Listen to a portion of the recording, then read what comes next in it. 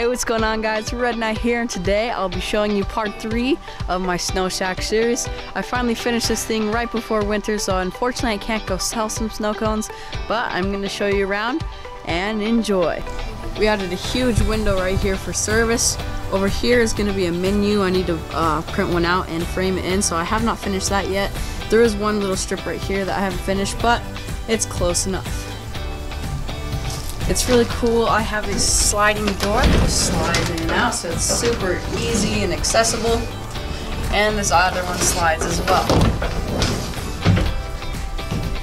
So I didn't want to put lighting in here, so I decided to go with a clear roof. I do have a tarp on it, but so a clear roof, so I don't put any lighting in. I get light from the sunshine. Right here is the window. Just unlock it, and it slides right up. Take the screen out, obviously, help people. I have a table that fits in right here. That's very perfect. And my snow cone machine will set on top here. If you're wondering how we're getting power, there will be a generator outside. And that's basically how snow cones are gonna work.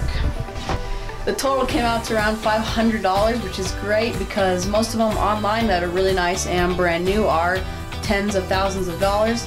This isn't as nice and as square as some of the other ones because I'm not a builder, but I love it. The window was $100 and the door was $70, so without that, the wood was only around $300. Super nice, cheap, and affordable if you're looking to build one yourself.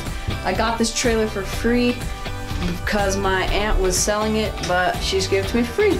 As soon as we put the menu all right here, it will look a lot more cool because that menu is going to be bright colors, different colors, so it's not just straight up blue. I built this shack 2 years ago. If you haven't seen that video, I have 5 of them. It was really awesome. Whole clubhouse with windows and doors and a loft. Funnest project I've done.